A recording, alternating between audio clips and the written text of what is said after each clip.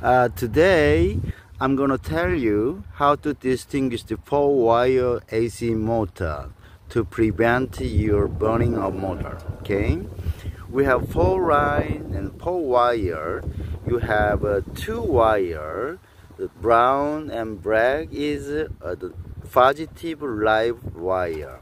Okay, and then orange is a neutral, and then yellow one is for hot starting, meaning that this 2 line is the same line, the live line engaged in speed of motors, and the orange is a neutral, so that this neutral should penetrate here and then coming out by the yellow here, okay, and then go to the start line of the compressor. Okay, start line of compressor.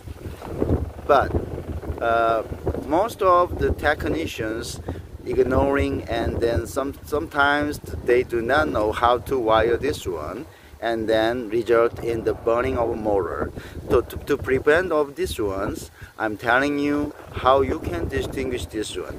As you can see here in the diagram, in the motor, AC motor, you have 2 black and brown engaged in, the live line, and then here orange is neutral, and then a yellow line is coming out from condenser and engaged in start of motor. Okay, so you have to know this one, and then you can detect whether the motor is okay or not. Once you rotate your shafter, the shafter rotates smoothly, and this one is very hard, as you can see. Okay, you can try to rotate this one forcefully, but it's not, it's very reluctant, so you can distinguish the motor is okay or not here.